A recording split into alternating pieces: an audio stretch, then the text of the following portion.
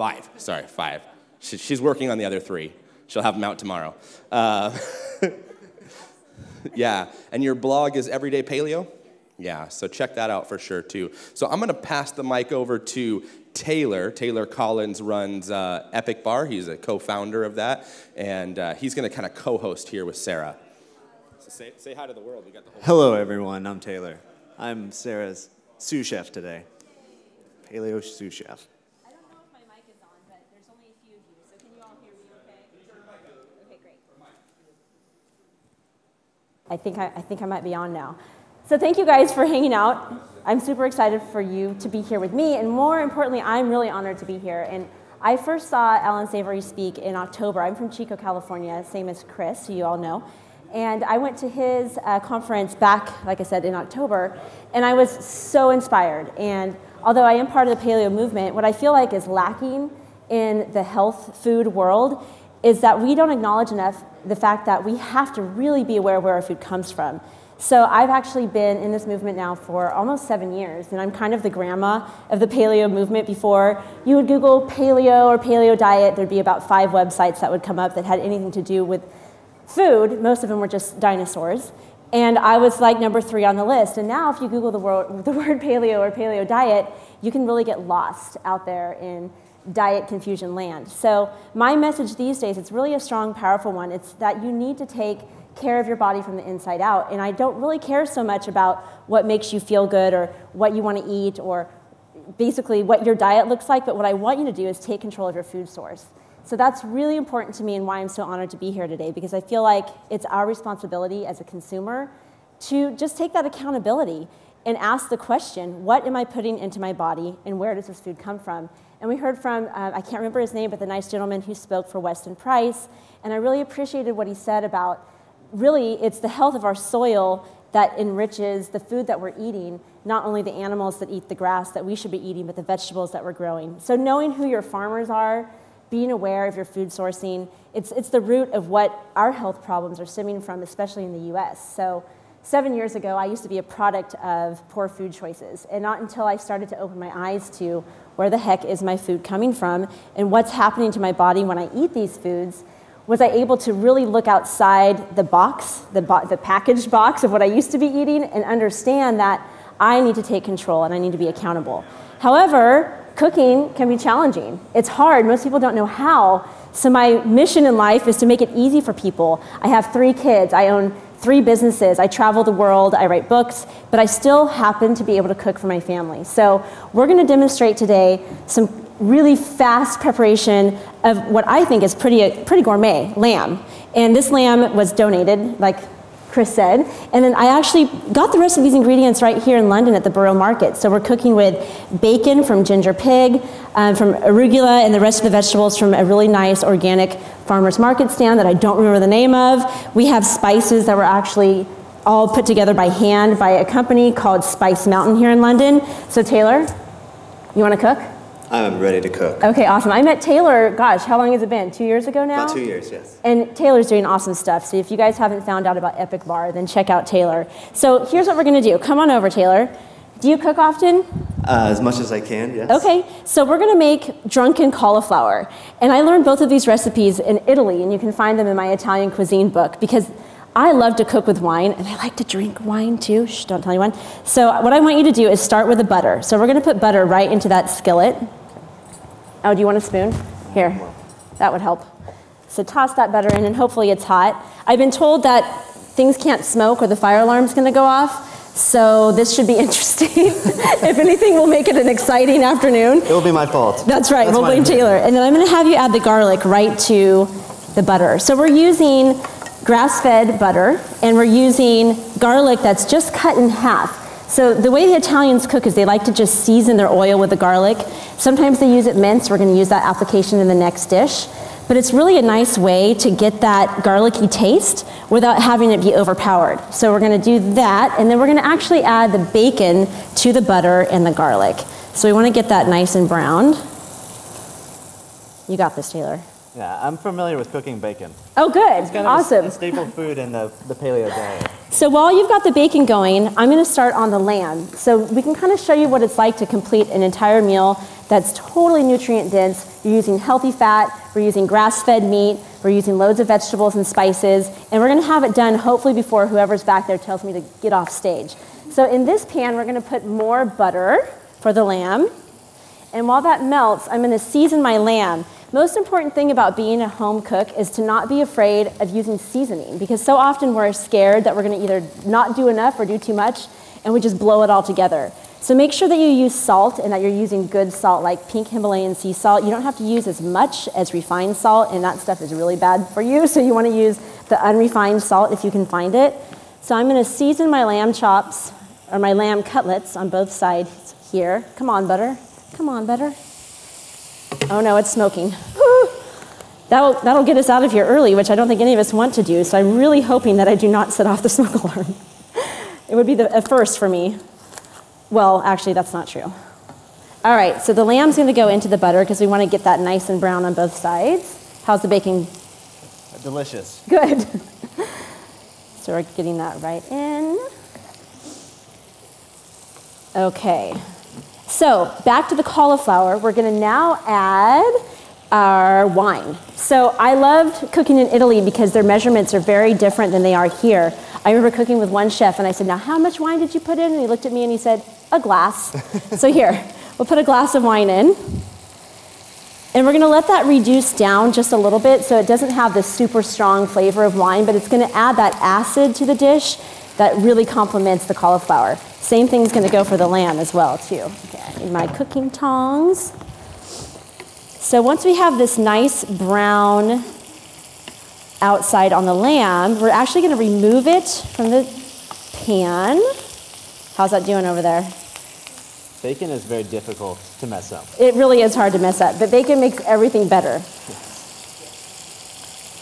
So people ask me, how did you get all of your culinary skills? And you know what? It's just about doing, and that's what I tell people all the time. You're not going to become a good cook unless you actually do it. So it's about experience that you have to get yourself from deciding to take charge of your health, which is exactly what I did and what I encourage other people to do as well. So I'm going to take the lamb out because we don't want it to be overcooked. I think lamb is kind of sinful if it's served anything but rare to medium rare. And then we're going to add the garlic and herbs to the butter. All right, stir that one. You're going to be multitasking now. Stir that one. And while Taylor stirs that up, I'm going to switch sides with you, and we're going to add our cauliflower to the wine and the bacon that's been reduced. In a perfect world, I'd have a lid, but I don't. So we're going to pretend that you put a lid on this for about 5 minutes, because that way it's really going to soak up the wine flavor. All right, so hands are completely acceptable utensils, by the way. That is hot. We're going to turn that down a little bit.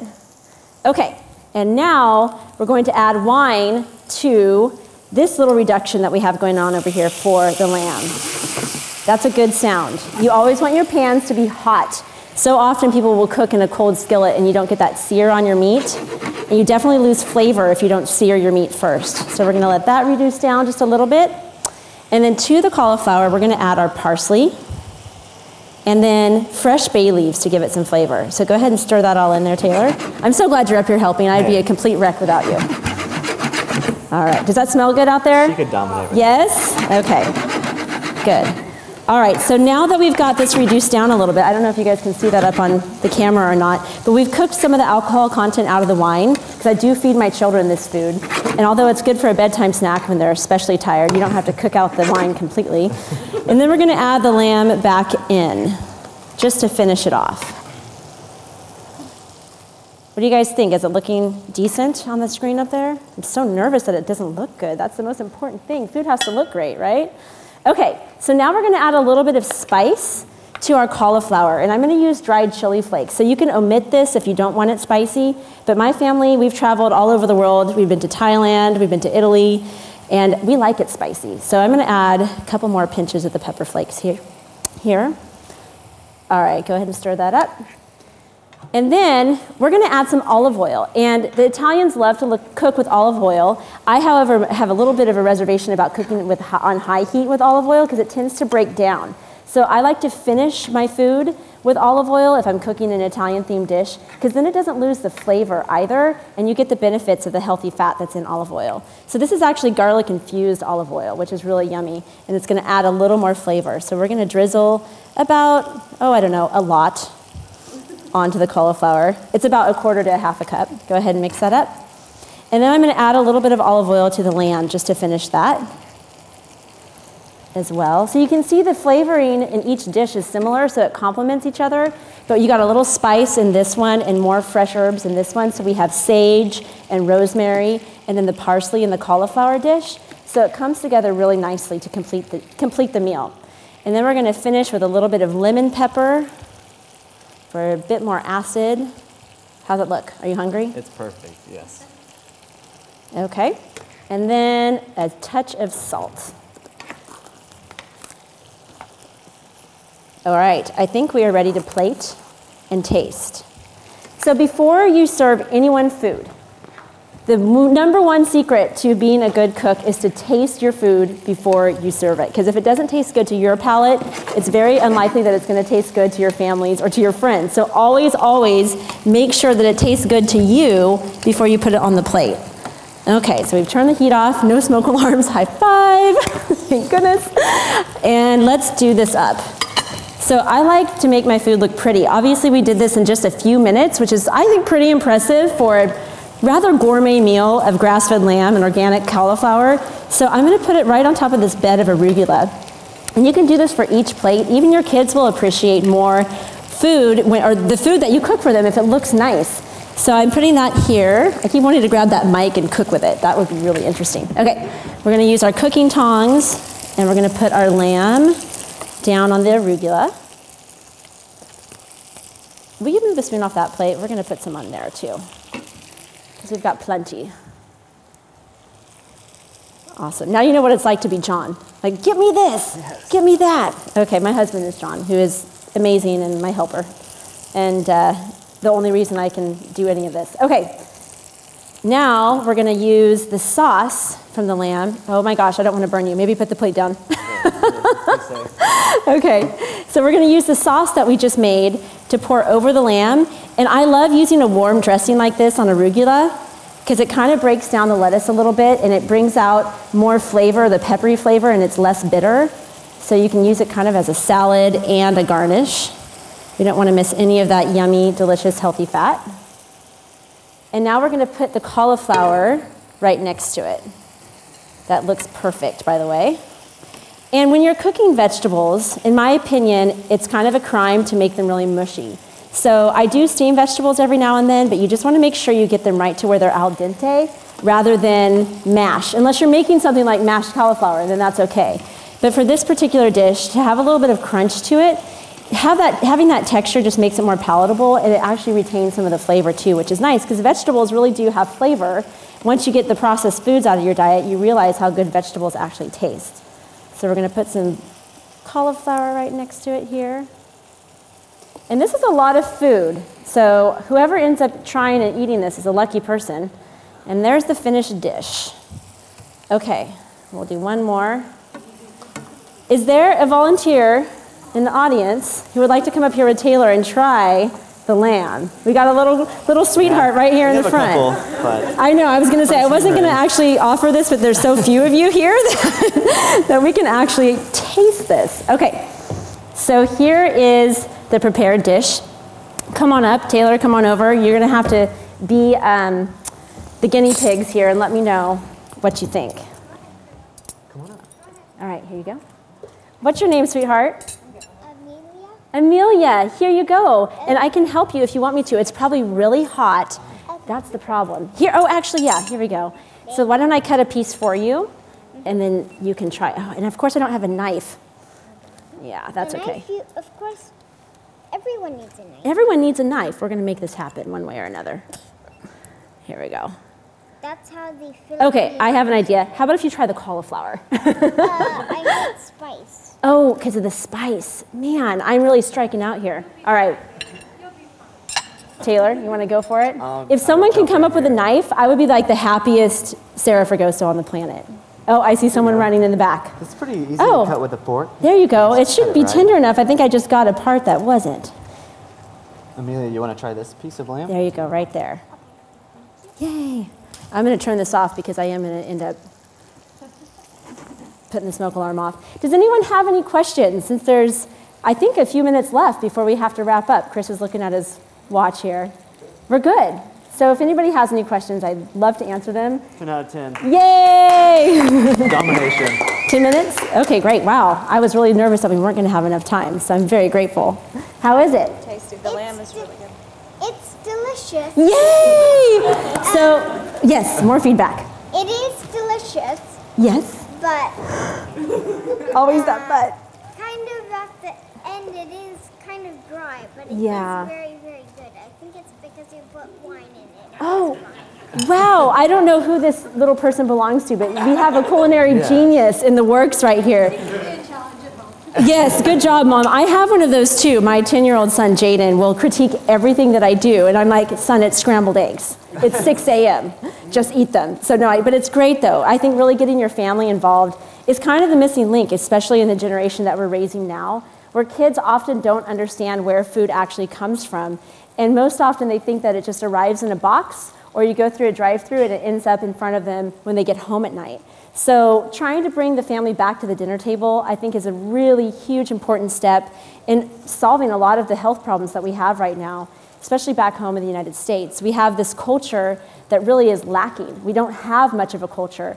And that's been my experience when I travel to other countries, where I see that people really have a rich food culture that we're lacking. So in the international cuisine books that I've written, I've tried to bring back that real deep love for food and why families should celebrate food together and why they should be cooking together rather than finding food around the corner from the nearest store or the nearest drive-through. So it's really what I'm passionate about doing and spreading that word and spreading that message. If I can even have one family that I know start going to their local CSA, community-supported agriculture, or shopping at their farmer's market, or hooking up with their local grass-fed beef farmer. And in fact, the grass-fed beef farmer in Chico that I support, she actually learned all of her skills and the way that they do their farm now from Joel Salatin, which I would love to meet him here today and tell him thank you because my beef tastes really amazing and I know where it's coming from and I'm proud of that thanks to him. So those messages, I think, really need to be driven home to our children. We need to take accountability and responsibility for sourcing our own food, even if it's growing your own herbs in your little planter box, having your own garden. We live on 1 acre and we have our own chickens in our backyard, and our backyards never looked better, by the way. It was like a big, vacant, dry lot, and now that our chickens are out there eating the bugs and doing what they do and scratching around, we have our eggs, we have a wonderful garden, and this is all something that you can do on 1 acre of land. So really supporting what Alan Savory is doing. I'm so excited to be here, and thank you guys again very much for watching our cooking demonstration. And Taylor, thank you for making sure that I didn't burn anything and that it all turned out well. Anytime, you did fantastic. Thank you. So Taylor, why don't you tell us a little bit about what it is that that you're doing at Epic, and because we're going out live on the web stream too. So just give a little rundown of what you're doing, since we didn't capture you in the breakout yesterday, and then what you're doing with Savory Institute and our partnership and how that works. Okay. That's awesome. So Sarah kind of introduced herself as the grandmother of this movement in the United States. And I say she's more of the Alan Savory of this movement in the United States. So she's a pretty big deal. This is cool. I'm more of a young buck. I've been around for, young stud buck. I've been around for a year and a half. My company's called Epic Bar. And essentially what we do is my wife and I, we feed our family like this. For us, kind of the golden rule of food is feed others as you wish to be fed. So this is how I eat every night and this is how I identify food. This is food that our ancestors recognize as food, as we have evolved as species to relate to food and consume food and digest food. But my company, when I'm traveling or if I'm exploring in the backcountry or racing, it's very hard to prepare or find really high quality, nutrient-dense grass-fed animal protein and other whole foods. And so my company, Epic Bar, we produce a shelf-stable protein bar that's made with grass-fed animal meat, and then we combine dehydrated fruit and nuts, and then we cook it and we package it, and it's super convenient, grab-and-go item. So when you can't do this, this is always first and foremost, real food, real fresh, nothing tops this. But if you're on an airplane flying to London, you might not want to smell up the place with lamb, and so you can eat an Epic bar, and it's really nice. And I have to add to that we need to support people like Taylor and what he's doing, because as a mother of 3 children, I need 100 of you with products like that for the times when I'm not at home and I'm cooking, because we do travel a lot. And it's really hard and sad and frustrating that as a consumer who is aware of what her food should look like and what I want to feed my children, that there's not enough options out there for when there is no time to cook, because our lives are inconvenient and we've made it that way because we're busy and we're stressed and we have a lot going on. So not only is my message, yes, you've got to slow down a little bit and make your priority your health first and let everything else come into play after that. But there are moments where you need to be able to source food that's convenient and that tastes good and that nourishes your body. So thank you, Taylor, for doing what you do. And like I said, we need way more of you out there with more products. But yes, yay, that's good. Good news. And I want to take a second and point out the quality of the special speakers that we have here. Taylor has a large-scale operation. Their bars go to the entire national whole food network in the United States, and they continue to keep quality at the highest standard, and they buy truly regional beef, 100% grass-fed, use all whole muscle when they make their animal meat protein bars, and they're looking to find as much of it as holistically managed source as they can. So they're working with us, and we continue to help them find suppliers to grow that, and they continue to point customers back to us to support the movement. So it's been a very mutually beneficial relationship, and we're just so excited about what you're doing. Sarah is just amazing. I mean, the number of books that she puts out, the gym that her and her husband run, and has the same message, continuing to make it regional scale, really high quality, and let's build that food democracy. Let's get to know our farmers. When you know your farmer and you can shake their hand, they can tell you what their needs are, and you can tell them what your needs are, and we can cut out all the middlemen. You save money, they make more money. It just makes sense. We need to start doing this. So the more that we can build this into our system, the more we can build it into our lifestyle. Initially, I know it feels a little less convenience, and we talk a lot about price point, but really for most of the developed world, convenience is the bigger factor. There's a reason we call it fast food and not cheap food. It's because we're looking for convenience. So there's some culture that needs to change there, and there's also some ways that we need to develop the food system to build some convenience in there. So let's continue to make that happen, but you as consumers, as much as you can continue to reach out to the farmers in your region and work with them directly, the better the whole world gets. And when we go hiking, when we go traveling, let's eat Epic bars. When we're at home, let's use Sarah's cookbooks because they're amazing and the food is delicious. She really is very, very, her book is like the Bible of paleo, so everyday paleo book. So thank you guys. We're going to wrap this session up, and then right after this, we're going to come back and we're going to have the butchery demo in here. So this is time to use the restrooms and grab a quick water or anything like that. So thank you guys. Thanks everyone. Thank you very much. Thank you.